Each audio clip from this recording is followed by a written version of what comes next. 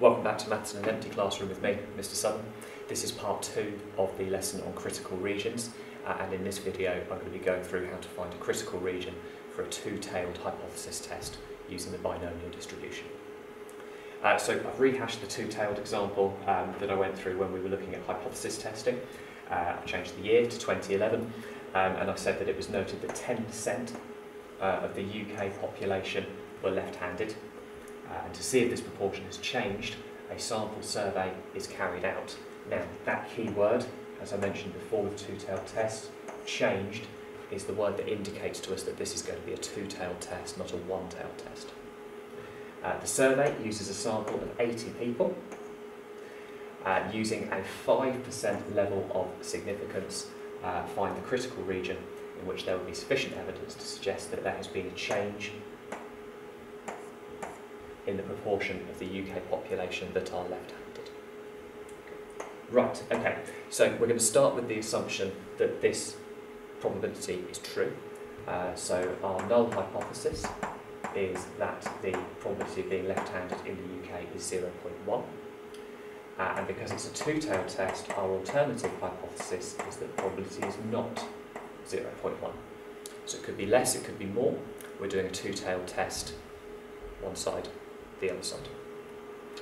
Now, because we're doing a two-tailed test, we're going to halve the significance level, and we're going to be testing 2.5% in each tail. We're going to be using the sample size of 80, so the binomial distribution we're going to be using for our calculations is x follows the binomial 80, 0.1, so 80 people in the sample, 0.1, the probability we're going to use for calculation, because that's the one we're testing. And we're going to have two rejection statements here. So we're going to reject H0 if the probability of x being less than or equal to one x value is less than or equal to 0.025. That's the 2.5%. Half the total significance level, or if the probability of x being greater than or equal to a different x value is less than or equal to 0.025. So because this is a two-tailed test, we're asking how many people would there have to be that are left-handed that that's a small enough number that makes us doubt the probability, or how many people would there have to be that were left-handed that's a big enough number that makes us doubt our assumed probability. So we're going to use this binomial distribution, x follows the binomial 80, 0.1, and again, as before, we're going to have a think about what our expected value is, our expectation, because our expectation is going to be 80 times by 0.1, so the number in the sample times the probability, which is 8. And what that gives us an idea for with the two-tailed test is roughly where the middle of the distribution is going to be in terms of the percentage probabilities. So if we find some values lower than 8, then the values the same distance the other side of 8 are likely to be comparable in terms of the percentage chance.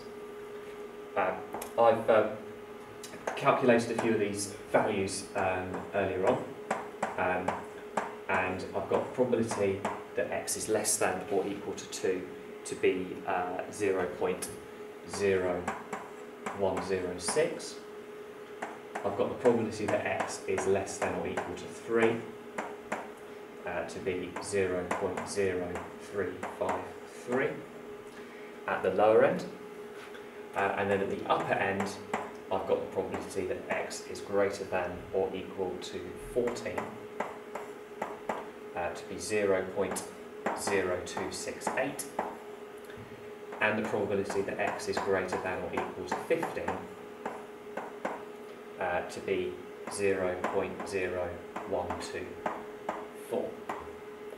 And I'm just going to discuss what these values tell us. Now, 2.5% is the significance level in each tail.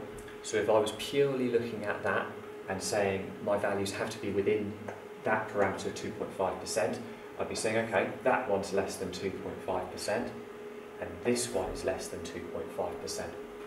So the answer to my question here, the critical region for rejection is if x is less than or equal to 2, or if x is greater than or equal to 15. So what that means is that if 2 or fewer people out of the 80 were left-handed, the chance of that happening is low enough that I doubt the 0.1, and I think it's lower.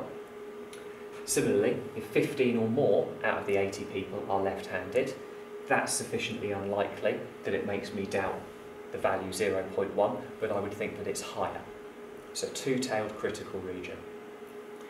Now we can be asked to do a number of things as a follow-up to this. One of the things that we can be asked to do is to state the actual significance level.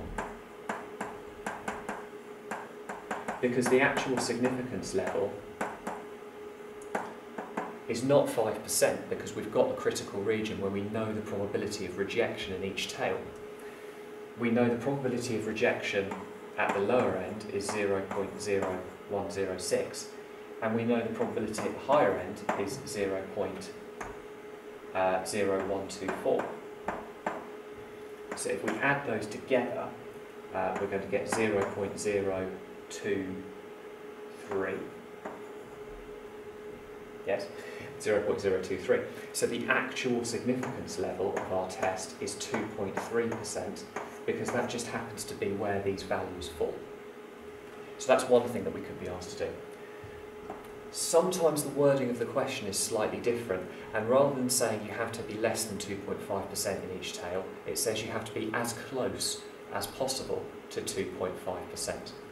Now if that was the case, in both of these scenarios here, the other result is actually closer to 2.5% than the one that we've used. So, if we were going closest to 2.5% that we could,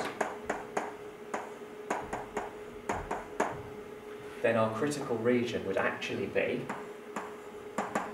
x is less than or equal to 3, or x is greater than or equal to 14, because again, that probability there is closer to 2.5% than the one for x being greater than or equal to 15. So our critical region would become less than or equal to 3, greater than or equal to 14.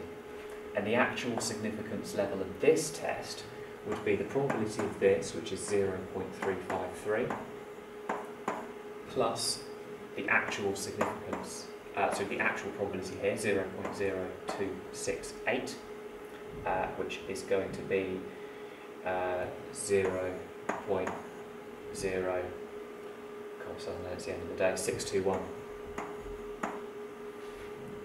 So 6.21%. So if you were setting up this experiment and I said I want the probability to be close to 5%, you would have to decide if you're happy to have a 6.2% chance of incorrectly rejecting the null hypothesis, because that's what the significance level is. Okay, there we go. Critical regions for a two-tailed test with all the possible permutations of questions covered. Thanks for your company.